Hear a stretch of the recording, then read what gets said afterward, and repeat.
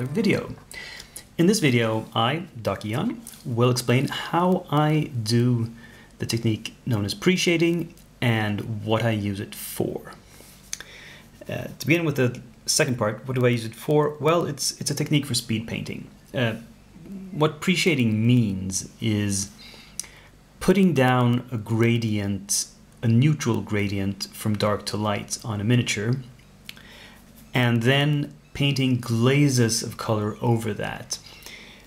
And the point is that the color you use to glaze, you only need to put one coat, one glaze.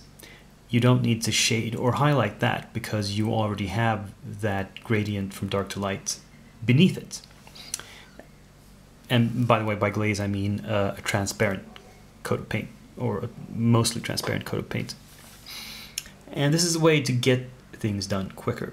And I like to use it for these minis. These are a bunch of Reaper Bones minis, which is a material that I like to not spend a lot of time on. So I like to use these speed painting techniques. Now, as I also said, this is going to be how I do it. I perhaps do it in a slightly different way from most other people. If you want to know how other people do it, there are plenty of videos on YouTube you can search for. I don't need to tell you that. So, the first step, well, of course, after prepping a miniature, after, say, cleaning it up, putting on a base, and eventually possibly gluing on some flock. There is no flocking on these bases. These are all sort of flagstone texture bases. I prime. And I'm going to show you examples of two different ways of priming, two different gradients. There is the beige and the gray. Now, this is simply a light gray primer. I think it's Vallejo. Doesn't really matter. This is more of a sandy color primer. It's a skeleton bone from Army Painter. And I'm going to talk a bit about, well, show you how using a beige brown gradient as opposed to a black to white gradient affects the final look of the miniature. So, priming is the first stage. Second stage is shading. I do this by washing. So let me take care of that and I'll be right back. And here we have our little miniatures after shade washes have been applied. For the ones primed in gray, I washed them in black, or rather a dark gray. And for the ones in the bone color, I applied a sepia wash, which as you can see is not quite as stark. Still, it is kind of dark and we need to highlight and to get a good gradient. So, and I'm going to highlight through simply dry brushing. Yeah. And, well, let me take care of that and we'll be back shortly. And so our motley crew has had some dry brushing applied. Just straight plain old white on the gray ones. I actually went an extra step that I tested just now, experimenting in a tutorial video. How weird. Anyway, for these, I first did a sort of an all-over dry brush of an off-white color, and then a very light dry brush of just plain pure white at the very tops, where the most light would be hitting. Don't know if you can tell that he's slightly lighter towards the top here than down here. Oh well. The next stage is to then apply various glazes. And now I'm not going to show you the painting process because you've seen people paint stuff before. What I'm going to do is I'm going to take various examples of paint and paint-like products and apply them to various areas and then show you what it looks like and the difference. Specifically, if I put the same glaze on a portion of a gray mini versus a portion of one of the beige minis, and what's the difference in the final outcome? That's what we're trying to find out. So, be back with some examples. Right, so this is what they look like after I've colored in the skin on them with various shades and the like. To begin with, if I simply apply some Reikland Flesh Shade in a couple of coats actually, this is what it looks like on a the tan pre-shaded model, and this is what it looks like on the one that's been pre-shaded gray. So starker contrast here, of course. And here's another one. Right, same sort of thing.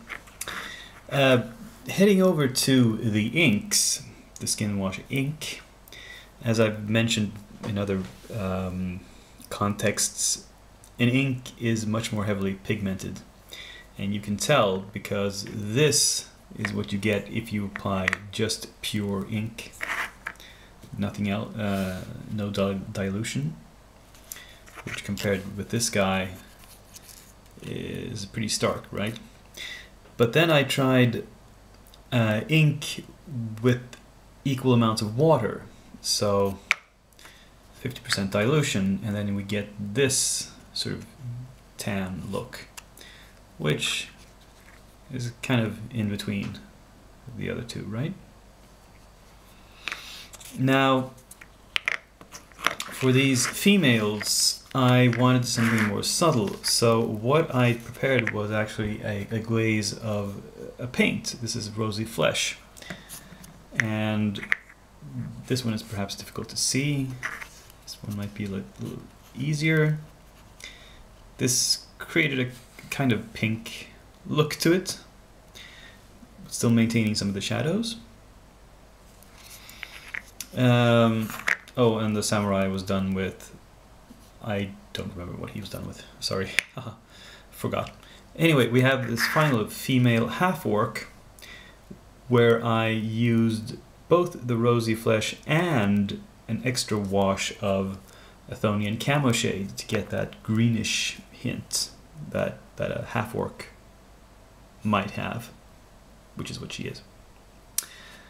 Well, let's apply some various paints and shades and whatnot to larger areas of clothing and armor and the like, and see what that looks like.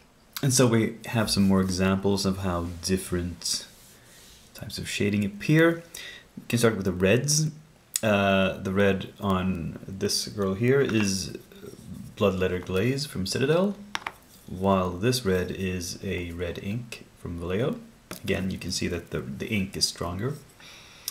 If we continue here, her hair is done with the Citadel wash, the Cassandora Yellow, while this yellow hair is brighter because it's done with the Lamenter's Yellow, the Citadel Glaze. Again, in his clothing here is green ink as compared to the Wave Watcher green glaze on this cloak.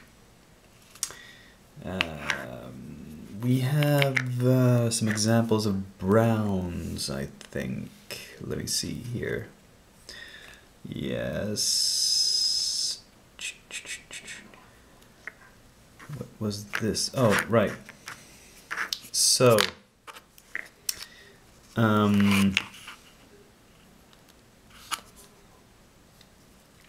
this boot is a brown, is a sepia ink, I believe, actually.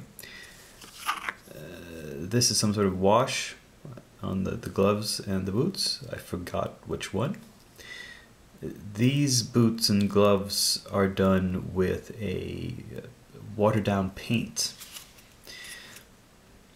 Again, I kind of prefer the look of the ink. It's more vibrant. It pops more. Oh, and you might have noticed that I've actually painted in the eyes of all these guys rather quickly, but nonetheless, it's a cheap trick. It's a fast and easy way to make it look as if you put more effort into the miniatures that you have. At least if you have the brush control and the steady hand to paint eyes quickly, and not worry too much about getting them exact. Anyway, Now you've seen some different alternatives. Let's finish up a few of these and see what they look like completed. And here's a crew of fully painted pre-shaded minis. I'm taking this shot at a distance so you get some sort of idea of what they would look like on a tabletop, because that is the proper setting for miniatures painted with a really speed painting technique like this. You don't want to look at them too closely, because if you do, I'm gonna have to. Okay, so if you look at them this closely, they kind of look like crap, don't they? At least very, very rough. And as I mentioned, that's sort of the price you pay. You can choose between quality or speed. You can't have both, really. Something I should also point out, that this is kind of an experiment for me doing these. I normally reserve this technique for models that are monsters or beasts that have like fur or scales, or something with that sort of texture. It actually gets much nicer results on miniatures like that. I might show you that some other time. In fact, my normal speed painting technique for character minis like this is slightly different. But I will show you that in my next technique video, coming up in about a week, I hope. But I hope you still had some use for this little test of mine, and you got some information out of it. So, well, please let me know what you think, comment, and so forth, and I will see you in my next video. Takion, signing off.